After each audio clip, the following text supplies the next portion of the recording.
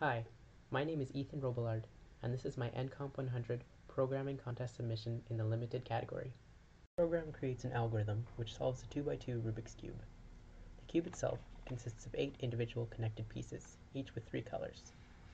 To input the scrambled cube into MATLAB, the user enters the colors of each face, starting at the top left corner, going clockwise. Initially, I used input functions for this process. However, if the user made a mistake, they would be unable to go back and fix it. In the second version of my code, I implemented the input_dlg function to improve this process. Each corner piece contains one color from each of 3 faces. The program uses the user input to assign the colors of each face to the corresponding corner pieces of the cube. It then combines them into this variable, in which the letters represent pieces of the cube, as shown in this diagram. The cube has 6 layers which can rotate: top and bottom, right and left, front and back. When I do a 90-degree cube rotation, it's the same as changing the position and orientation of 4 corner pieces. This piece moves here, this piece moves here, etc. I represented cube rotations in my program using functions. Each function takes the variable cube and changes the position and orientation of the colors of 4 pieces of the cube, which correspond to what would occur if you perform this rotation. I wrote subfunctions corresponding to 90-degree clockwise rotations, indicated by a single letter, 90-degree counterclockwise rotations, indicated by a C following the letter, and 180-degree rotations, indicated by the 2 following the letter, for each layer that can be rotated. To briefly demonstrate how I solve the first half of the cube, I choose a cube which I assume to be in the correct orientation and position, and I look for the piece that goes next to the cube, which is right here. And I can place that cube next to my original using a simple series of terms, which is quite intuitive. And then I continue on. My program does essentially the same thing.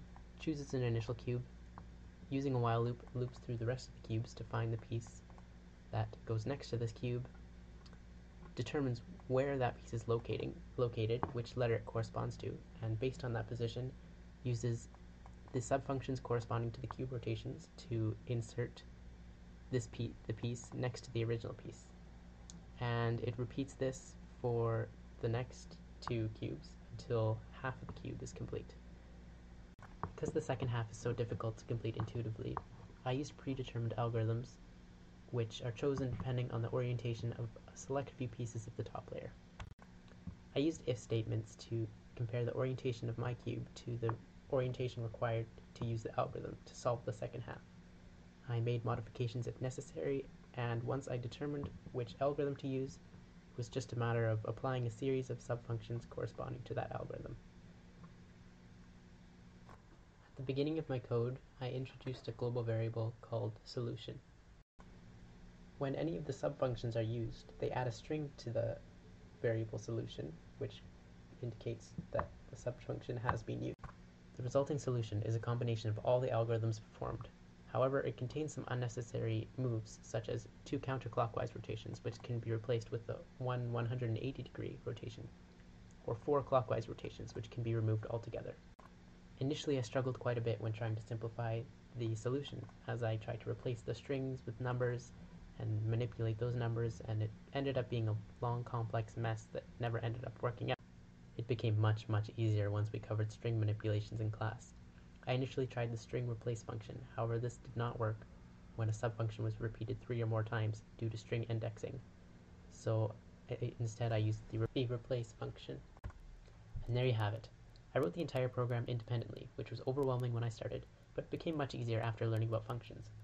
The biggest challenge was transforming the scrambled cube into something that MATLAB could work with, such as figuring out how the user should input the scrambled cube, as well as what to do with the input, how to best organize the pieces. Even after my data was put in the cube function, it was quite difficult to visualize what position the cube was in just by reading a series of letters. I included global variables in my code before I learned about the potential drawbacks. However, I found them quite useful in this case for my cube and solution variables, which could be altered directly by the subfunctions. Finally, I got a lot of practice in debugging due to the length of the code and the many different input possibilities.